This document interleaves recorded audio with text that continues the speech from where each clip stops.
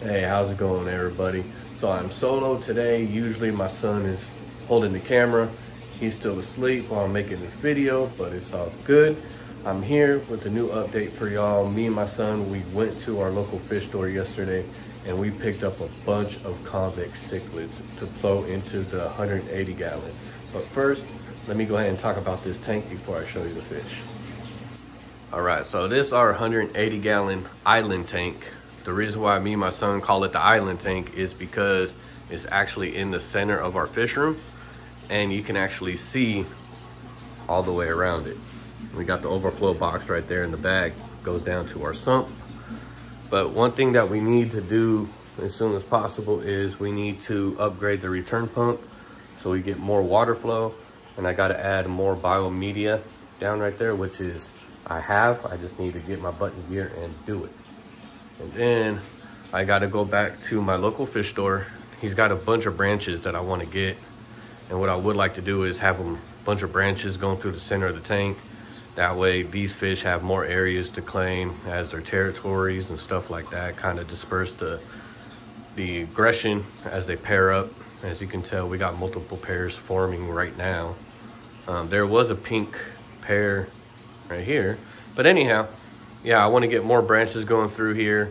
We're getting a bunch of convex pairing off right in that section where the valve plants are.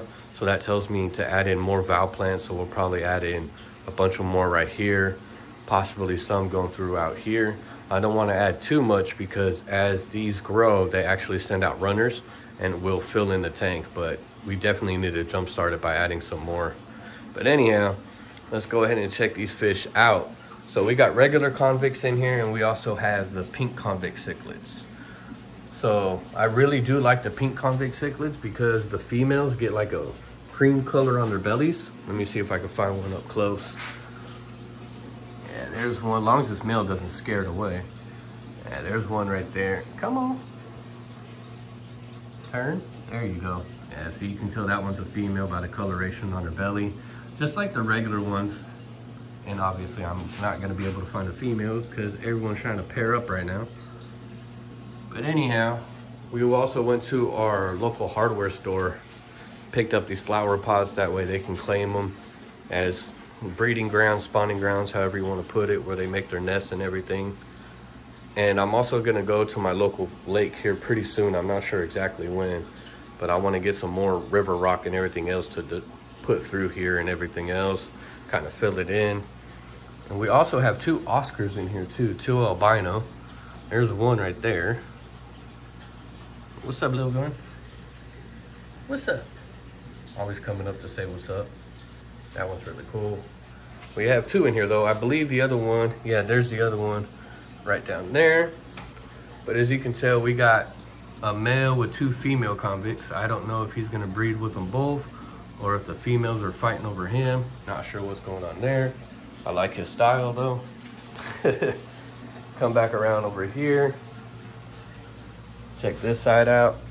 Yeah, this is where they were really fighting over yesterday after we got them in the tank. They're really fighting over this battleground of plants right here before we added in the pots and everything. So that tells me, like I said, that tells me we got to add in more valve plants, scatter them out.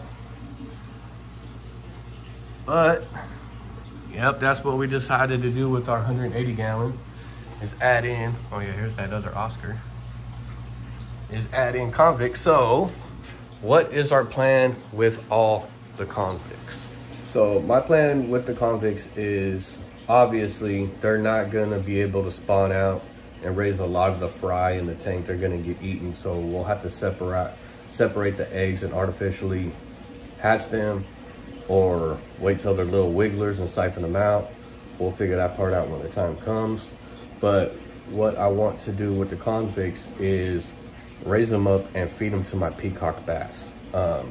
Basically breeding my own feeders. With that being said, because you know these fish get big, and so I feed them right now little frozen gobies, some silver sides. Silver sides are a little bit bigger. Little bit of pellet food, but not too much.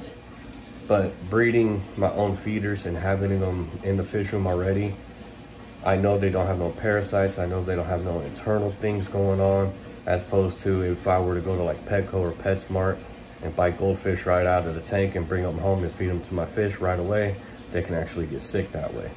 So it's also cheaper to breed and raise your own feeders, basically.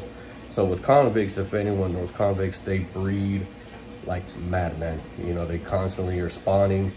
So we should have a ton of babies here in no time. And we have a lot of peacock bass to feed.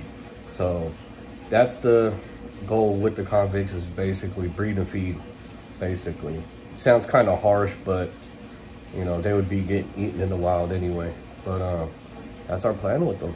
So just wanted to show y'all a quick update on the island tank and what we added to it and everything else. And as I put a new pump in and add the driftwood and everything, I'll keep you guys updated on that.